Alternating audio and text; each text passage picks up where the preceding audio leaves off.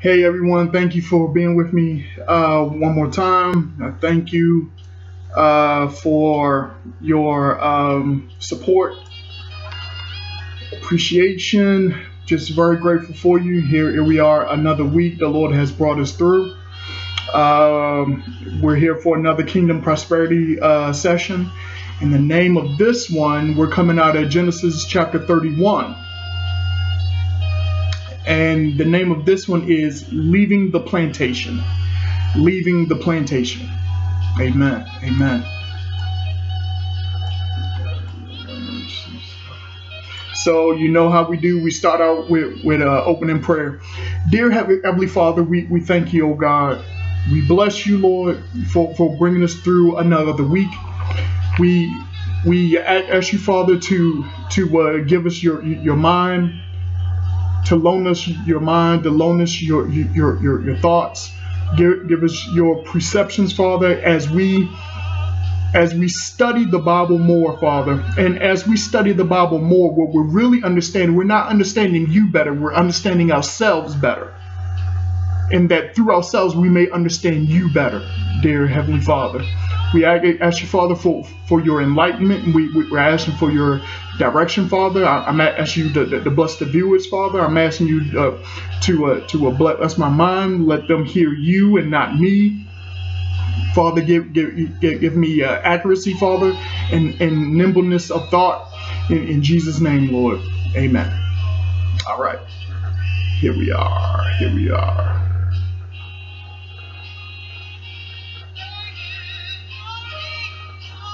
Yeah. Someday we all will be free, but you got to understand, no one's coming to save you. You have to free yourself. You're going to have to free yourself. And someone watching is like, well, how do I free myself? You're going to be able to free yourself through your gifts and talents. Gifts, talents, and your network. Gifts and talents and your network. That is what is going to take for you to break out of your bondage, whatever that may be. You know.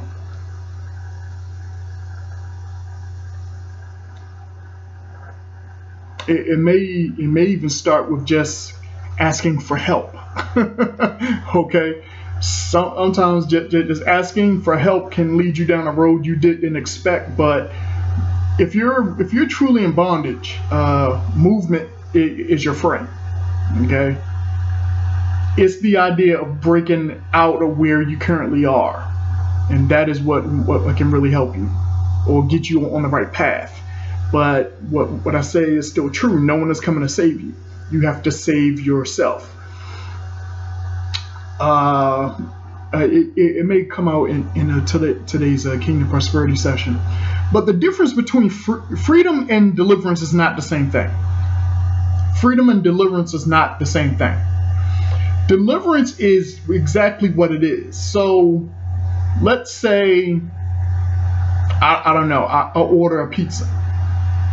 So I ordered the pizza, I pay for it, I put in a request for it, I order it, everything, okay. So deliverance is the pizza coming from where it was to where I am. That's deliverance. That's deliverance. So the pizza, whatever way or shape or how it's made up, from where it leaves is how it arrives when it reaches its destination.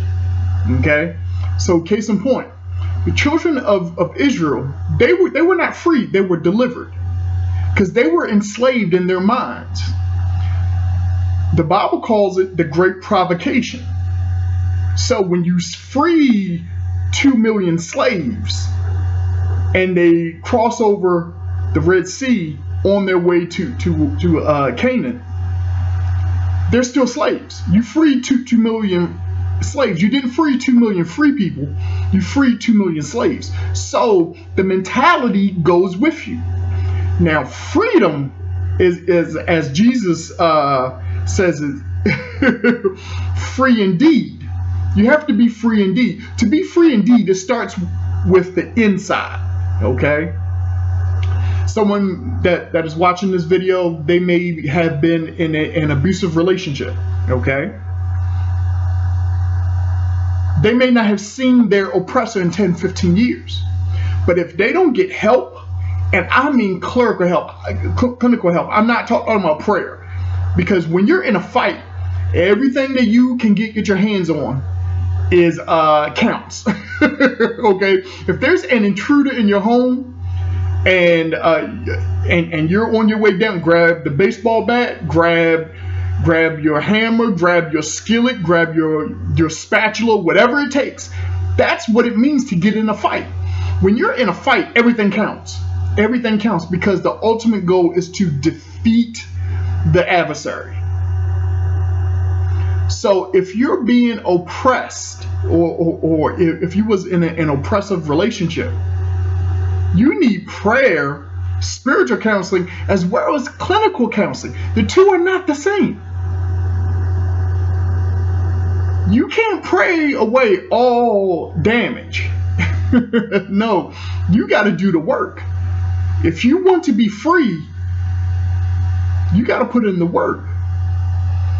If you're on a 9-to-5 job and you hate it, even if you're working from home, you still got to put in the work to break away from it. Okay? So, yeah. I saw a very interesting quote from Alux, the research company that I follow. They had a very interesting quote. They said rich people try to get richer while poor people are waiting for someone to save them. I'm just paraphrasing. So rich people know it's on them to make themselves richer.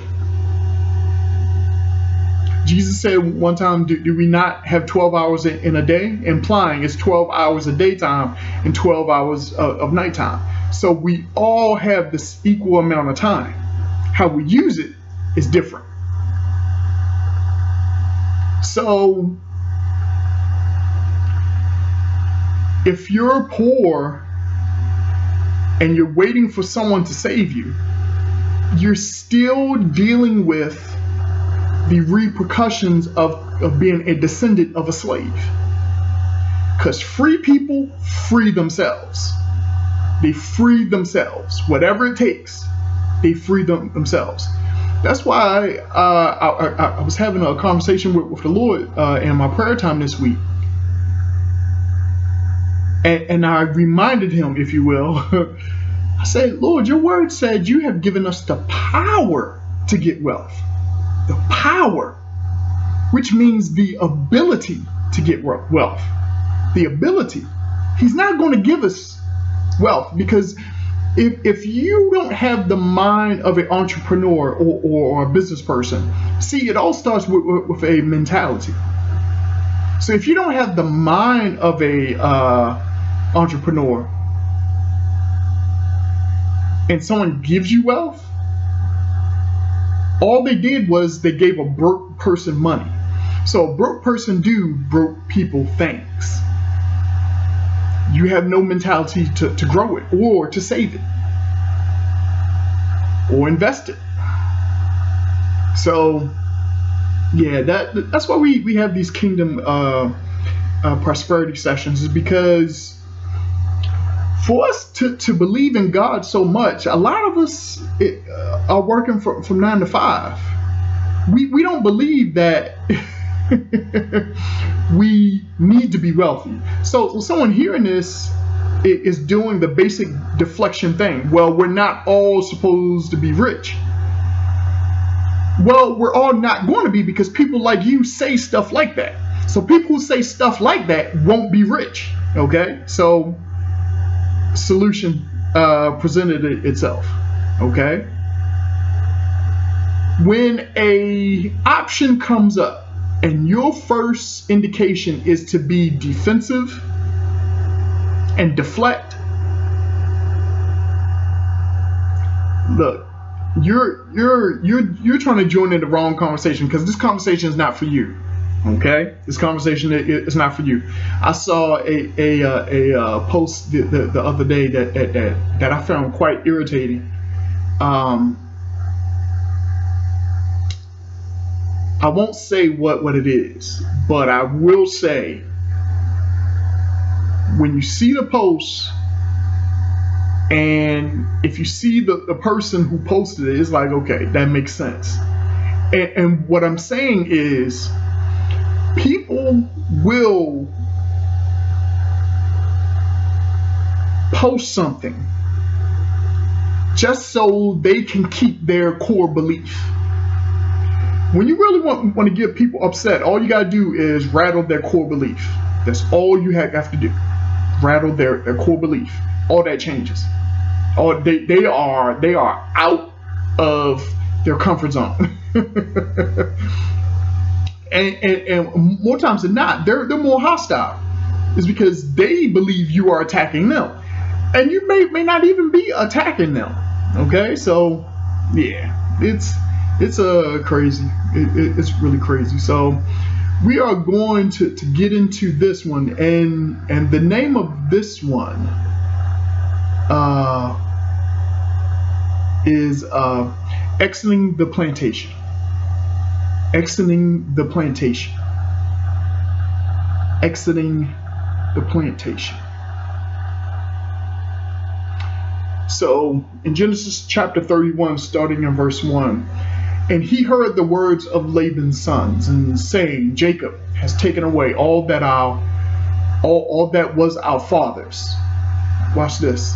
And of that which was our father's has he gotten all this glory. All this glory.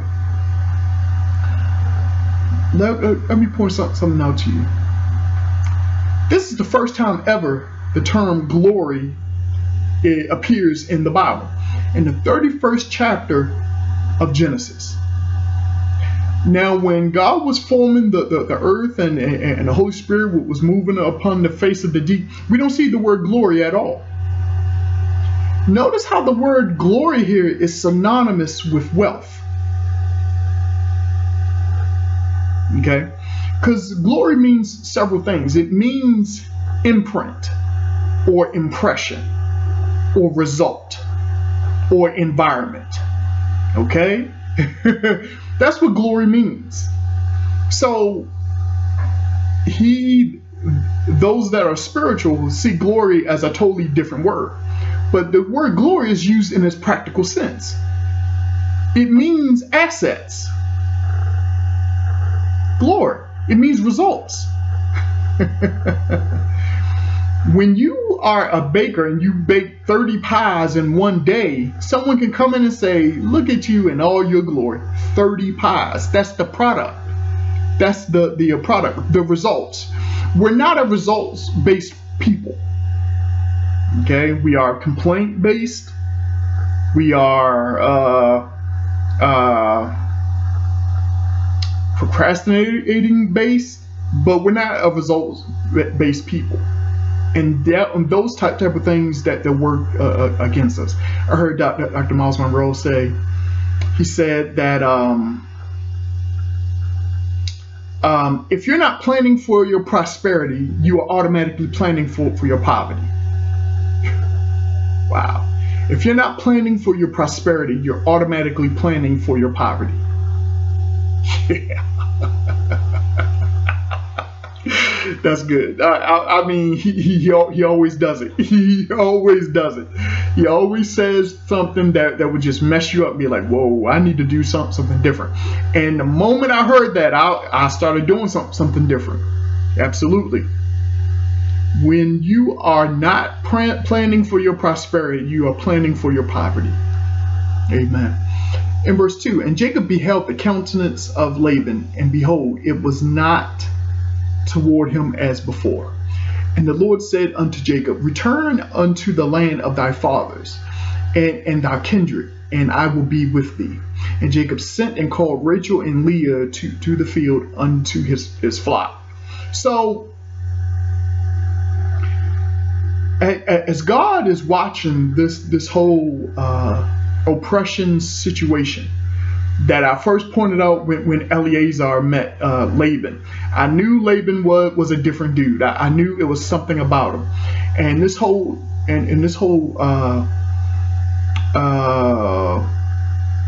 keeping Jacob trapped, if you will, it made sense. It made sense. Okay.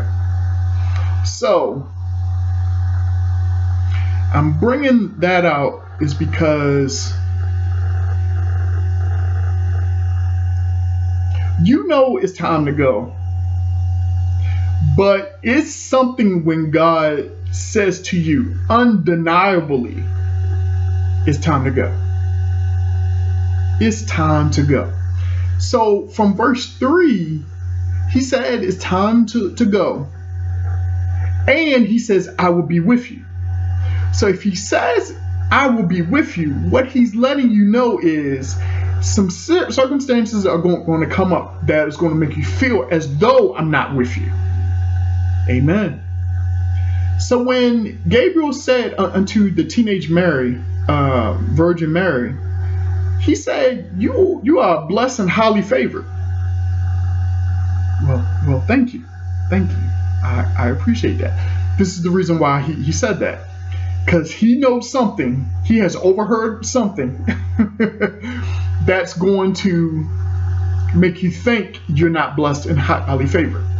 That's why heaven makes an appointment to tell you how blessed you are. Because your circumstances is going to make you feel differently. That's why faith comes by hearing, and hearing by the word of God. Amen. So another thing in verse 4 I thought was very profound. And Jacob sent and called for Rachel and Leah to the field unto his flock. So husbands, when the Lord comes to you and says it's time to go, and I don't mean leave your wife.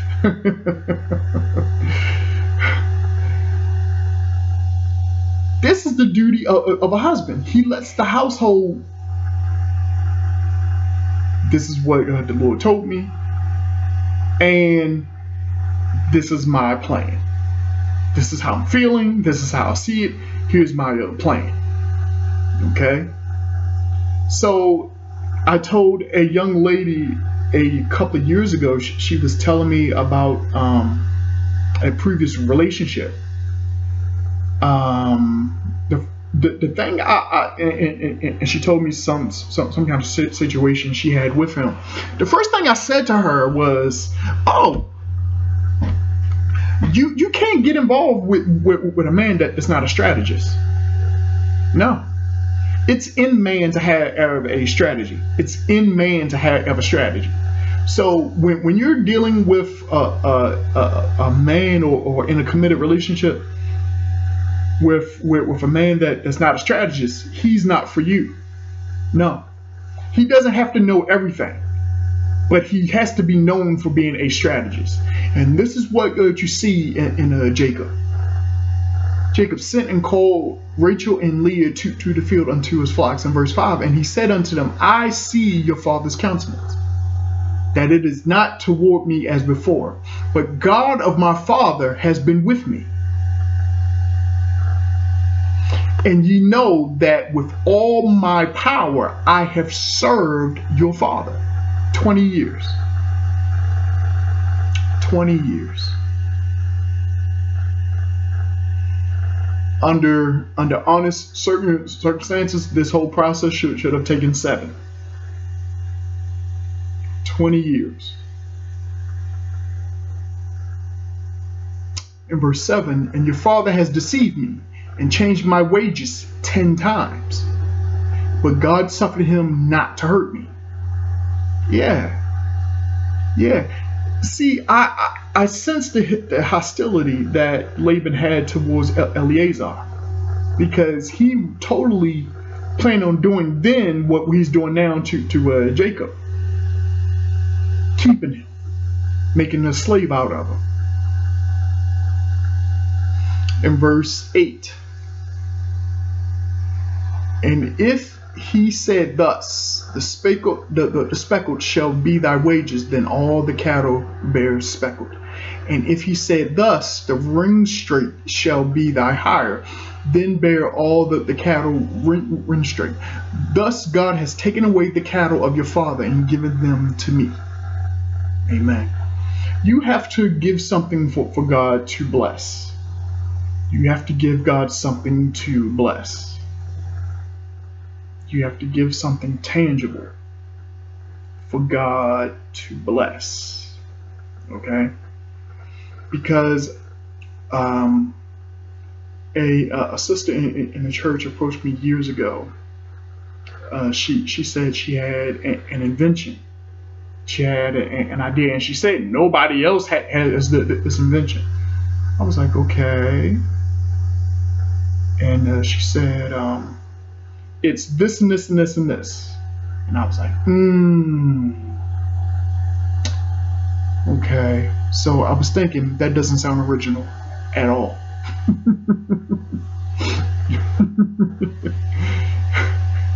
Not at all. And that's what it takes when it comes to patents and trademarks. You got to do your research, or hire someone to do the research for you. Okay? Because as far as anybody else knows, you're just operating off of your feelings. If you're operating out of your feelings or your emotions, that's faulty there. Okay? Which means you have a large margin of error. Just because you feel it does not make it right. Listen to me, ladies. Just because you feel it does not make it right. So, yeah. Go with your intuition, but as you're going with it, you're moving towards hard facts. Okay? Because facts are your friends. Facts let you know how you should further proceed. Okay? All right. In verse 10, and it came to pass at that time that the cattle conceived, and that I lifted up my eyes, and I saw in a dream, and behold, the rams which leaped upon the cattle were ring straight, and speckled, and gristled. And the angel of the Lord came unto me in a dream, saying, Jacob. And I said, Here I am. In verse 12, and he said, Lift up thine eyes and see all the rams which leapt upon the cattle are ring streaked, speckled, and gristled. For I have seen all that Laban doeth unto thee. Amen. Amen.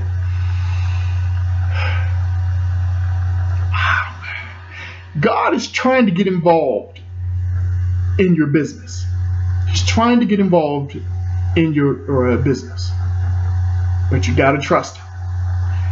Just to let you know, this process was approximately 6 years. 6 years. But people give up in 6 days. And people give up in 6 months. They say, if you're an entrepreneur, do not expect to see any returns until after 5 years. That sounds about right. Because when you begin to invest in your own business and start up your own business, you have to think long term. That's why you should never quit your job and then start your business. No, you should do both at the same time. Solomon says, cast thy seed in the morning. Sow thy seed in the morning. Because you don't know when it's coming. Referring to working in the day and doing your business at night. You don't know. You don't know. That's why you have to do both. And may I say, at the bare minimum, you have to do both with the same intensity. Amen. This was a 6-year process. Yeah. You have to go through 5-6 years for the Lord, or anybody else rather, in that case, For anyone to even consider you faithful, are you willing for doing it 5 and 6 years? Are you willing to do it for 5, 6 years? And that's just getting started. It's because people have to take you seriously. People will take you seriously when you're there, even when they're not even thinking about it.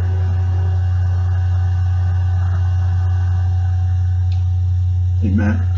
In verse 13,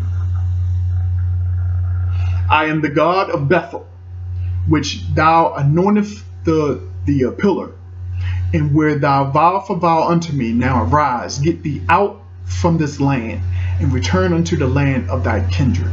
So heaven reminds Jacob about the vow. That's so encouraging. That is so encouraging. God reminds Jacob about the vow.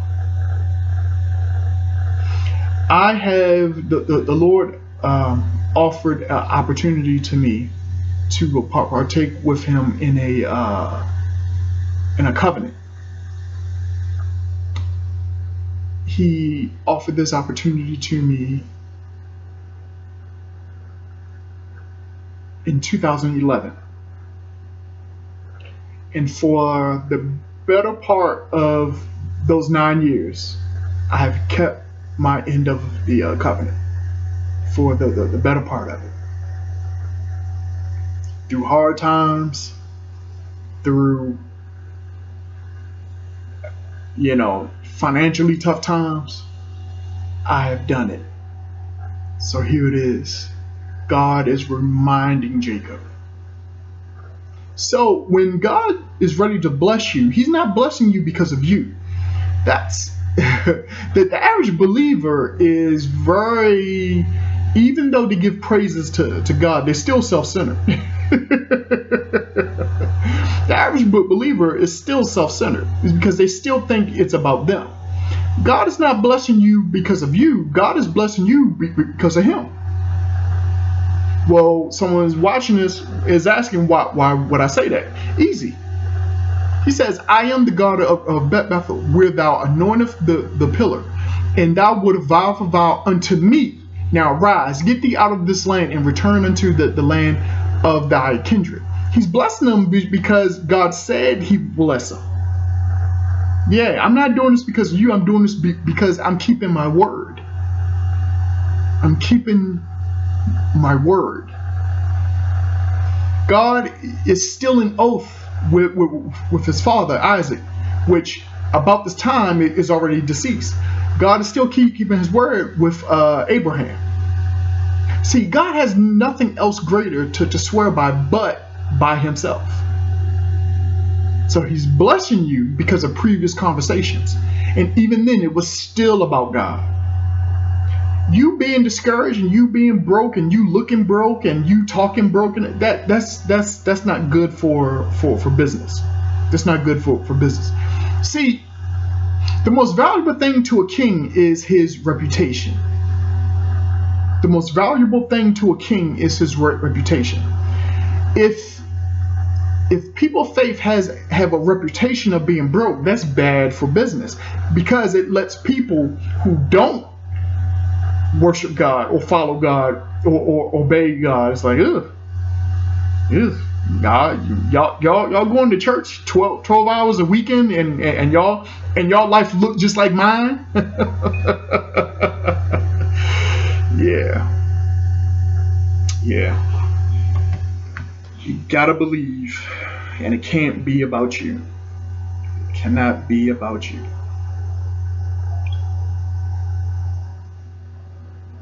Amen. Amen. All right. To the next verse. In verse 14. And Rachel and Leah answered and said unto him, is there yet any portion or inheritance for us in our father's house? Are we, in verse 15, are we not counted of him strangers? For he has sold us and has quite devoured also our money. So I can imagine that Laban is still tight with his sons, but this is the testimony of both daughters. Are we not counted as strangers? Is there any portion or inheritance for us in our Father's house? No. We're not in the will. We're not in the family business. He sold us away.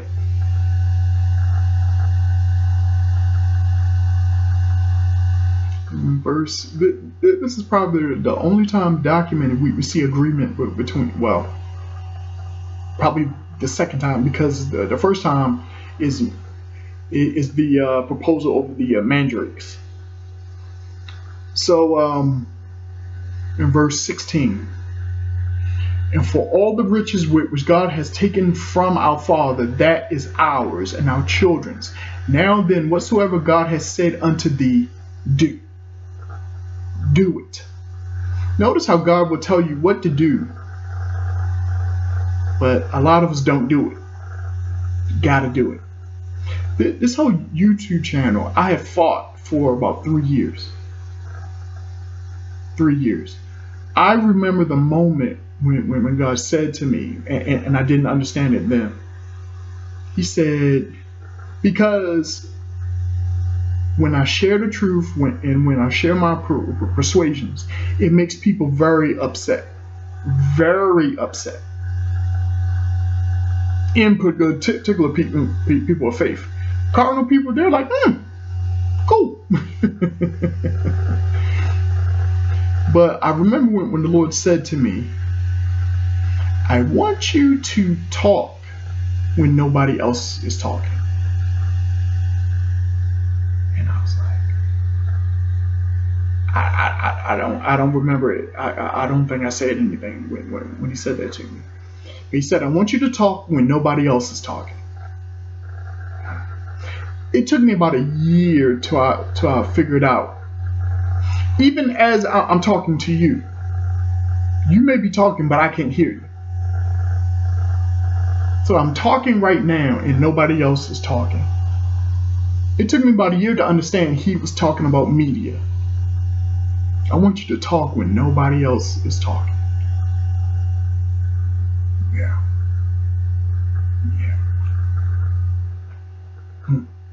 Verse 17, then Jacob rose up and set his sons and his wives upon camels, and he carried away all his cattle and all his goods which he gotten, the cattle of his getting, which he had gotten in Panorama, for to go to Isaac his father in the land of Canaan. And Laban went to shear his sheep, and Rachel had stolen the images that were her father's. So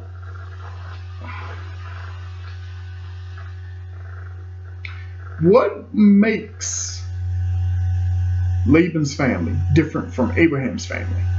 Here's the difference. And a lot of families. The difference between family A and family B is not what you say, is what you do. It's not necessarily what you say, is what you do. The house of Abraham didn't have idols. The house of Nahor, the house of Laban, they had idols. They had idols. So people can see better than they can hear. So what is the difference between the two families? Not so much what you say is what you do. And that's the difference between my family and your family. Your family and somebody else's family. It's not what you say, is what you do. Because everybody can do a lot of talking. Everyone can make a lot of claims. But do you do what you say that you do or gonna do? Amen.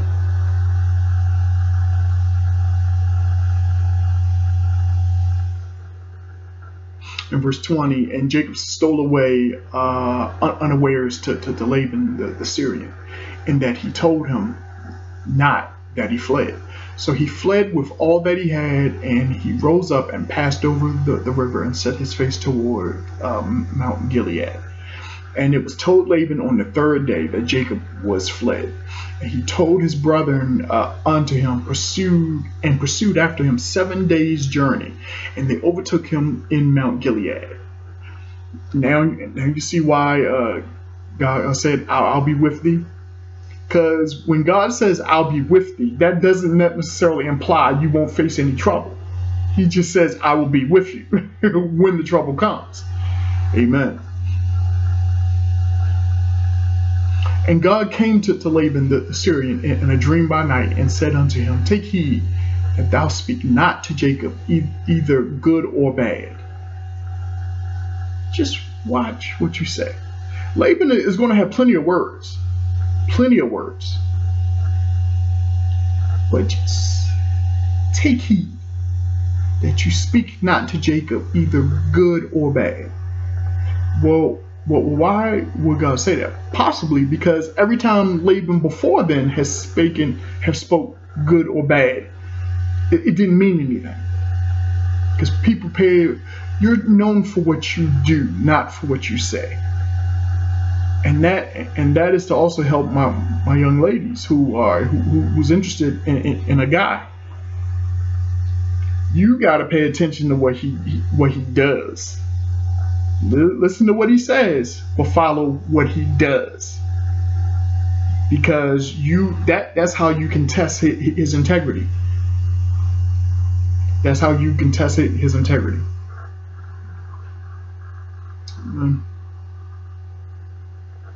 Verse 25, then Laban overtook Jacob.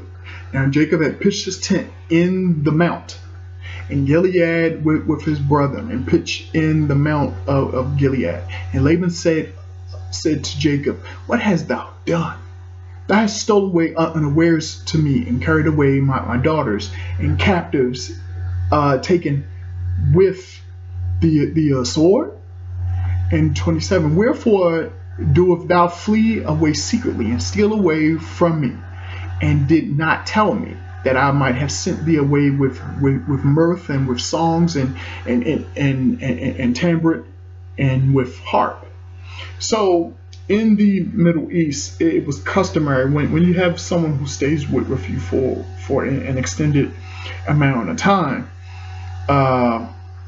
It was customary for an celebration to take place. But Jacob, his wives, all 4 of them, they all realized, we're good.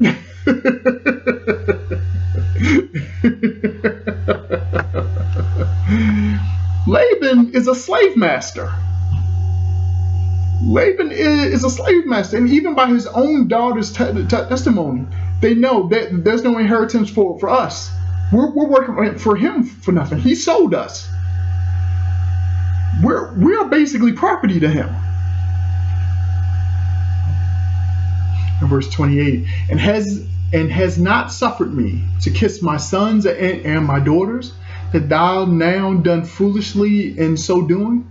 In verse 29, it is in the power of my hand to do you hurt. But the God of your father spake unto me yesternight, saying, take thy heed that thou speak not to Jacob either good or bad. In verse 30, and now thou that wouldst needs be gone, because thou sore longeth after thy father's house. Yet wherefore hast thou stolen my gods? The difference between the house of Abraham and the house of Laban, idol worship. So Rachel, as they're packing up, Rachel took her father's idols. Verse 31, and Jacob answered and said, Laban, because I was afraid. For I have said, peradventure thou wouldst take by force thy daughters from me. In verse 32, with whomsoever thou findest thy gods, let him not live. That is a very overlooked statement. So keep in mind here,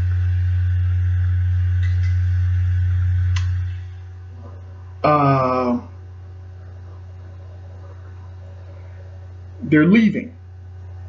They're exiting the plantation. Rachel steals her father's idols. This is not, Jacob's not privy to this. So Jacob lets Rachel know. I'm sorry. Laban is bringing this up to Jacob. Laban is telling Jacob, you stole my stuff. Jacob is like, oh, I don't know what you are talking about. Laban, you have lied about everything. So I will tell you this.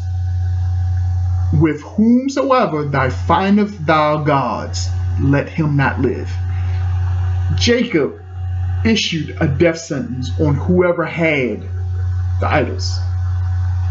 Jacob is not aware that his wife of intent took the idols. That's why you have got to be careful what you say. I don't care what kind of mood you're in. You have got to be. I understand venting, but venting needs to have a cutoff point, because after that, it just becomes destructive. So he put out in the atmosphere a death sentence. He doesn't know who has it, but you still got to be careful what you will say. Before our brethren discern thou what is done and with me. We are talking about some real violation. Someone coming in among your home setting and going through all your stuff. Yeah. And take it to thee, for Jacob knew not that Rachel had stolen them. Verse 33. And Laban went into Jacob's tent, and into Leah's tent, and into the two maidservants' tents. So he has 4 wives, but he found them not. Then went he out of Leah's tent and into Rachel's tent. And now Rachel had taken the images and put them in the camel's furniture and sat upon them. So, as I'm researching this, so when you get on a camel, especially if you're affluent, you are on a camel and you have like a cushions type of stool, okay, very very plush, depending on how much money you have, but you have a stool like a cushion, so that's called a camel's furniture. So Rachel, who figured that Laban would catch up to them, it's the only place to hide them, especially on short notice. So she hides them under the camel's furniture and she sits upon them. Now, watch this. Now, in verse 35. And Rachel said to her father, let it not displease my lord, that I cannot rise up before thee, for the custom of women is upon me. It is her time of the month. And he searched, but found not the images.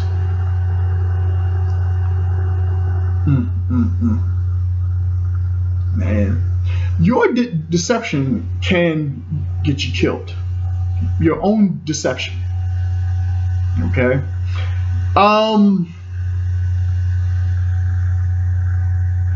I do not believe the world holds misbehaving women accountable, but I know life will. I do not believe the world holds misbehaving, dishonorable women accountable. I'm saying that for a variety of reasons, okay? Because a woman can believe whatever a woman can, and even if you try to have a conversation with her about it, she will get hostile with you, okay? So with common sense, okay, whatever. Someone coming to have a conversation with you could try to help you. Just because it's uncomfortable does not mean it's evil, okay? So people really don't, the world really don't hold women accountable. However, life does. So life is like, okay, you can believe whatever you will believe. You became a Christian by choice. You got in the drug game by choice. You love that man by choice. You love that you married him by choice. You do this to your children by choice. You do that, so on and so on. Life is very hands-on with men, in particular men of color. Life is very hands-on. But with women, I believe it's a little different. But I do believe that life holds even women accountable. Okay? It's because, why did Rachel do that? Why did she steal from her father? She didn't have to do that. They had more than plenty. They were able to leave with everything and then some. But she took it too far. So when Laban, on a 7-day journey, tracks them down at Mount Gilead, comes to them and violates them by going through all of their stuff, belongings, everything. It's the one area that Laban didn't check because of the lie, another lie, if you will, that Rachel tells. Okay. But this is where I'm coming from, where life will still hold you accountable. Jacob still proclaimed, whoever took your gods, let him not live. Because Jacob didn't know who it was. Life will still hold you accountable. As my first and former pastor said, you may get by, but you won't get away. Okay? So it's good to live with in integrity. It's good to have conversations, even uncomfortable ones. Because the thing about learning is you have to have those uncomfortable conversations for your core of it's good to have uncomfortable conversations from time to time that's worth having. Is to, number one, to be agreeable. You don't have to agree, but you still have to be agreeable. And what I mean by be agreeable is don't be hostile. Okay? It's because when you're debating with a woman in particular, she is saying a lot of things to you. She's saying a lot of things to you. I remember having a disagreement with someone that I liked years ago, and we was doing it through text message. Wow, right. Let me tell you, I don't know what kind of phone she had. But as I'm putting my statement together, she has fired off like 8 paragraphs at me, okay? she has already fired off 8 paragraphs. So that's how it is, man. The woman magnifies. The woman magnifies whatever she is given. She magnifies whatever. She is a incubator. She magnifies whatever she is given. If you give her frustration, she will give you hell. That's in her power. That is in her power. The greatest gift to a man outside of Jesus Christ is a woman. Is because she is an incubator. So it means whatever you give her, she multiplies and gives back to you, because she doesn't keep anything.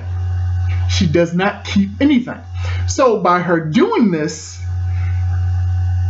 in God's perfect will, the man is to come up with the strategy for the man as a husband. Come up with the strategy. He shares with her. She incubates it, thinks about it, and give it back to you totally different than how you gave it to her. That's not a curse. That's a blessing, because she is your helpmeet. This term helpmeet is only seen in the Bible one other time, when it refers to the Holy Spirit. Amen. So the woman, the honorable woman, women, it doesn't matter if she's honorable or not. She is made in the image of the Holy Spirit, because she is made to be a helpmeet. Now, she's going to incubate whatever she gets. So if you don't like what you get back from her, think about changing what it is you give her in the first place. Now, that said, you still have to have difficult conversations with her. Because here's the thing with the man. The man still has access to relationships. The man has access to relationships. The woman being the wife, has access to sex. But the man has access to relationships. Because it's only through him that you're going to go any further. Now, this is what single women in their middle-aged years are just figuring out. Men have access to relationships. If a man is pleased with you, he will put you further. Relationship-wise, he will put you further. Okay? But if you're going to be disagreeable, all he's thinking, let's cut this.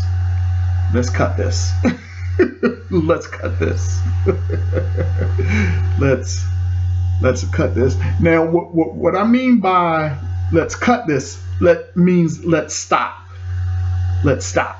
That doesn't mean that relationship is over. To him, it doesn't. No. Because a man is more prone to work through disagreements than a woman is.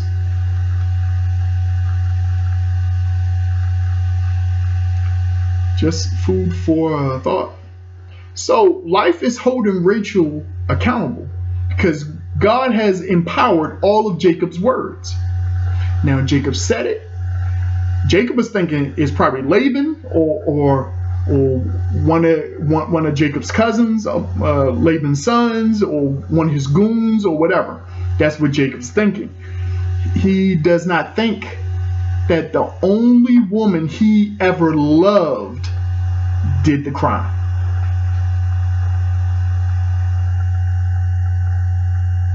Life, ladies, will hold you accountable, even though nobody else will.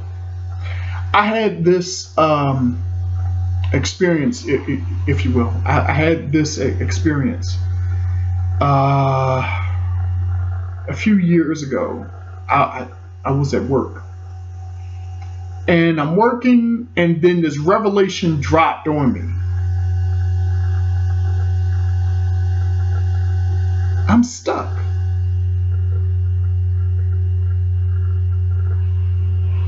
I don't mean stuck professionally. I'm stuck relationship-wise.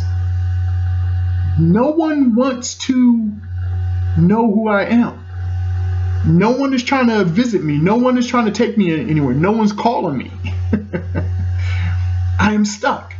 And I really thank God for that moment. It's because it was his way of showing love by having that revelation.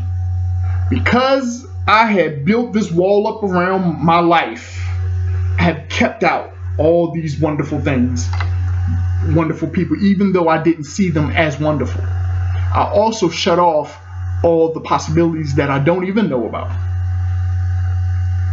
Because when opportunities come up and when people think of you, they're thinking, nah.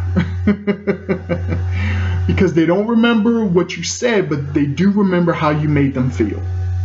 So I had this revelation at work. And I remember saying to myself, I am stuck. This is what I believe single women are still fighting. Because they still see themselves as young, as vivacious, energetic, loving, sensual, sexual even, all this other stuff. But you haven't had a serious relationship in 10, 15 years. But you think that somebody's just coming to sweep you off your feet. Why, when you haven't had any successful relationships with a man over a year, and even if it was over a year, that's 2, 5, 10, 15 years ago. How is that different from someone who's seeking employment but have no work experience or haven't been in a relationship? And it's like, so wait, what have you been doing all these years? Yeah, it makes the man suspicious about you. But in your mind, you have all these suitors. Someone who's wanting to have sex with you is not no. No. They're trying to have sex with you. They're not trying to have a relationship with you. That's not the same. That is not the same. He may not even tell you that. Yeah, he's really feeling you, but you don't even know. You don't even know. That's why you got to pay attention to what he does instead of what he says. Amen. Amen. So, ladies, life will really hold you accountable. And from that revelation that I had, I began to put relationships first and start building relationships starting in 2016. And I would say I did a pretty decent job of that. And it's really all glory to God. I did the legwork, but God made things happen.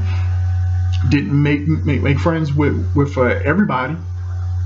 I even made some enemies. But I made a whole lot of more friends than I did enemies. Okay, so I'm pleased with it so far. Amen. All right. In verse 36, and Jacob was wroth and chode with Laban. It got heated. Yeah. When you got 20 years of oppression built up in you, yeah, it's going to get heated. It's going to get very heated. Amen. All right.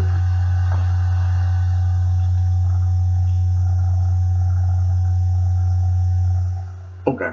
And Jacob answered and said to Laban, what is my trespass? What is my sin that thou hast so highly pursued after me? 7 days journey.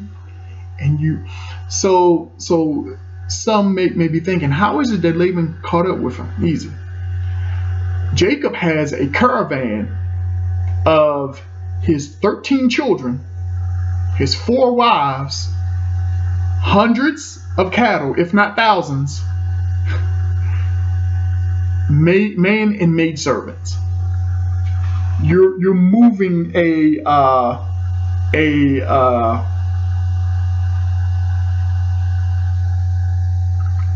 entire family. Okay. Laban and his goons and his sons maybe are on some horses. So even though Jacob and his family had the head start, Laban was traveling lighter. He was moving faster, and what he was trying to catch was moving slower. Okay.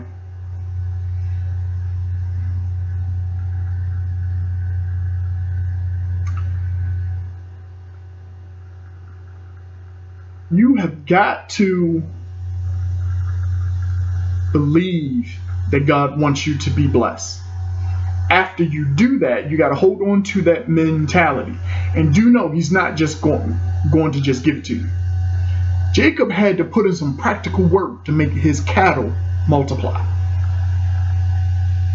He naturally had to do it. Now, when God got involved, God put His super on Jacob's natural to make it supernatural. But you got to give something for God to work with. You have to. Okay. In verse 37, whereas thou hast searched all my stuff and hast found all thy household stuff, set it here before my brother and thou brother, that they may judge betwixt us both. These 20 years have I been with thee. Thy ewes, thou ewes, thou she-goats have not cast their young, and the rams of thy flock have I not eaten. Now, very interesting.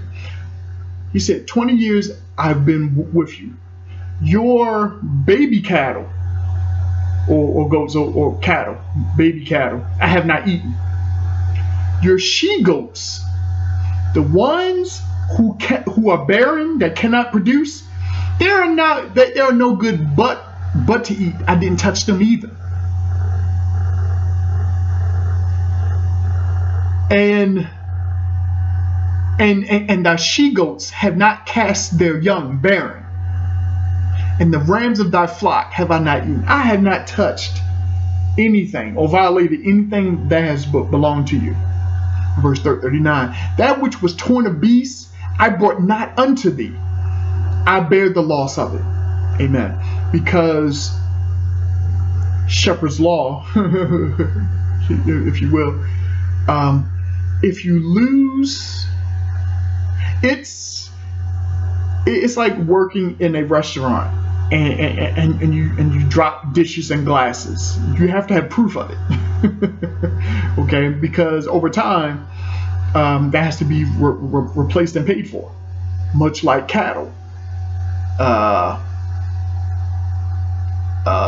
The cattle that was torn by wild beasts, I did not bring the proof to you. I bear the loss of it. Of my hand did thou require it, whether stolen by day or stolen by night. Thus I was in the day the drought consumed me. So in the hottest of hot days, and the frost by night, and the coldest of cold nights, and my sleep departed from my eyes. Amen.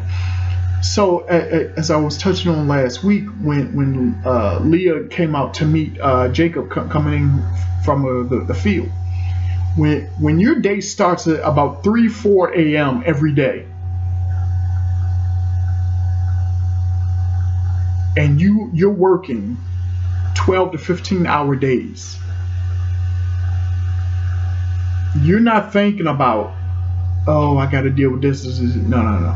Leah came out to him and said, oh, well, Rachel and I, we struck an agreement. I traded my son's Reuben's mandrakes, I believe it was Reuben's mandrakes, for you to sleep with me tonight. We don't see any protest from Jacob. Why? This is why.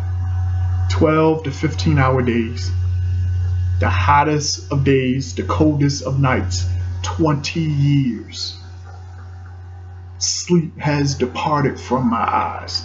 So in this process, life was holding Jacob accountable. Though it was evil, life was still holding Jacob accountable. Because all of that deception and lying over the birthright. Thus have I been 20 years in thy house. I've served thee 14 years for thy 2 daughters, and 6 years for thy cattle. And thou hast changed my wages 10 times. Except the God of my father, the God of Abraham, and the fear of Isaac had been with me. Surely thou hast sent me away now empty. And God has seen my affliction and the labor of my hands, and rebuked thee yesternight. And Laban answered and said unto Jacob, a heated argument is happening. Thy daughters are my daughters. Thy children are my children. Laban's like, everything you have belongs to me. Boy, I'm telling that is the thing about corruption. They will believe it so hard that it will become true. Everything you have belongs to me. These cattle are my cattle, and all that thou seest is mine. And what can I do this day unto these my daughters, or unto these children which they have born? Everything you have came from me. If that doesn't sound like a slave master, just a slave master. Certain people think they made you.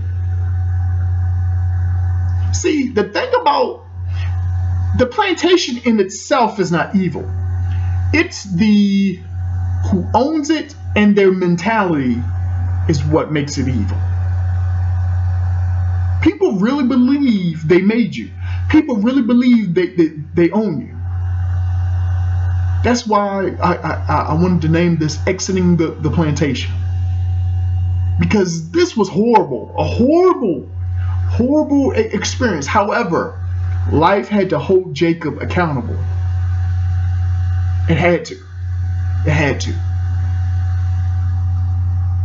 In verse 44, now therefore come thou, let us make a covenant. Jacob's like, oh, here we go. Is your name even Laban? You lie about everything. 44, and thou, and let it be for a witness between me and thee. And Jacob took a stone and set it up for a pillar, because the last time he set up a pillar, it worked out pretty well for him. And Jacob said unto his brethren, gather stones. And they took stones and made a heap, and they did eat there upon the heap.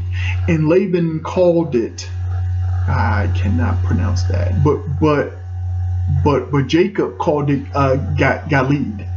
Amen. And in verse 48, and Laban said, this heap is a witness between me and thee this day. Therefore was the name of it called Galeed. And Mizpah, for he said, the Lord watch between me and thee when we are absent one from another. Verse 50, if thou shalt afflict my daughters, or if thou shalt take other wives beside my daughters, no man is with us. See, God is witness betwixt me and thee. And Laban said to Jacob, behold this heap, behold this pillar, for I have cast betwixt me and thee.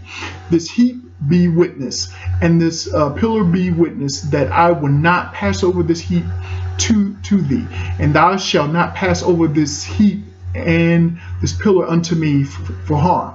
And God, the God of Abraham and the God of Nahor, the God of their father, judge betwixt us. And Jacob sware by the fear of his father Isaac. And then Jacob offered sacrifice upon the mount, and called his brethren to eat bread.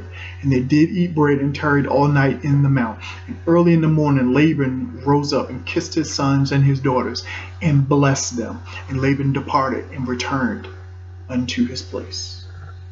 Amen. The only thing that's going to save some of us is a contract, a binding contract. You gotta have something. You gotta have an agreement. It has to be documented. You gotta have something. This is how prosperous people think. Wealthy people think in terms of contracts. What is the difference between a millionaire and a billionaire? Easy. When a millionaire makes a contract, it's a template. But a billionaire, when he thinks of a contract, it's a clear sheet of paper. Because there's nothing that's binding his thinking. Nothing. Unrelated, but it is. The cast of Friends is still getting paid $10 million a year. Friends have been off the air for about 25 years. The cast of Friends, but they're still getting paid from that. Yeah. Again, the difference between a millionaire and a billionaire is how they approach contracts. A millionaire thinks in terms of, well, let's put a shell together. They think in terms of templates, but a billionaire has a blank sheet of paper. When God came to me with the family covenant,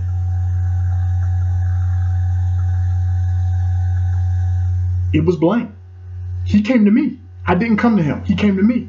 And I entered into that covenant with him. It's going to work out. is going to work out. God says it will. I am doing my part of it. It will come together. It will come together in Jesus' name. Amen. Amen. God blesses you for him. He doesn't bless you for you. God blesses you because of him. The most important thing to a king is his reputation. So God has to have blessed people. He has to have blessed people. The people who did not understand what I just said are saying something like money isn't everything. That's the dumbest thing I ever heard, because of course money is not everything. But all statements like that reveals who the fool is among us, because prosperous people don't even think that way. Prosperity is nothing missing, nothing lacking, nothing broken. That's what prosperous means. Nothing missing, nothing lacking, nothing broken. The ones who is intimidated by being blessed and intimidated by other people being blessed think in terms of deflection. Amen. This was very good. Exiting the plantation. This was very good. This was very good. All right, y'all. Let's end this in prayer, so y'all can enjoy the rest of your day. Dear Heavenly Father, we thank you, Father. Bless us even now. Multiply us, Lord, according to your will, Father. We know the harvest. The harvest is right on time. We know the harvest is right on schedule, and we receive it, oh God. Give us the mind to think in terms of billionaire contracts. There's nothing blocking our thinking. We have to be free in our mind before we become free in our lives. Let us get it in writing. Let us move forward and think in terms of generationally, not just for ourselves. That's why the blessing hasn't hit yet, because it will just only hit us. We have to make a vehicle to receive the blessings and to transfer it later generationally. We thank you, Lord, and we bless you, dear Heavenly Father. Continue to be with us all the days of our lives, Lord. In Jesus' name we pray. Amen. All right. Y'all have a blessed day. All right. Bye.